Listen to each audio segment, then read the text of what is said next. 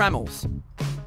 Trammels, together with calipers, are used for measuring distances between 25 centimetres and 1.5 metres.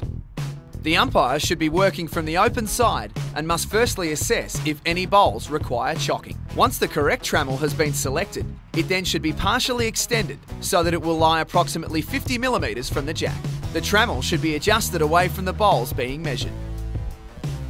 The umpire needs to make sure the trammel is in line with the centre of the bowl and the centre of the jack.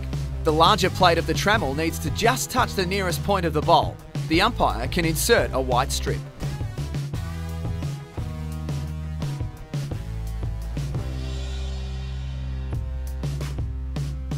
When the trammel is in correct position, then the umpire should use the calipers to measure the distance from the smaller plate to the jack.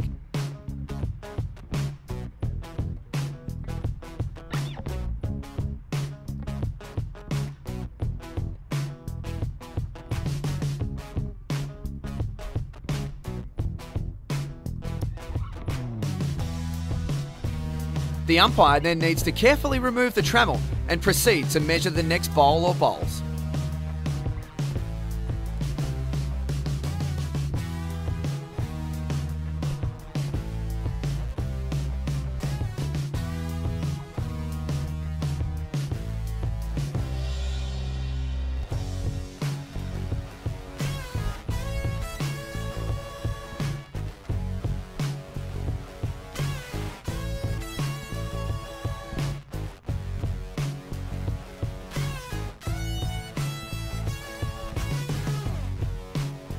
The umpire then needs to make a decision which is the shot bowl and roll that bowl out and declare the shot to the players.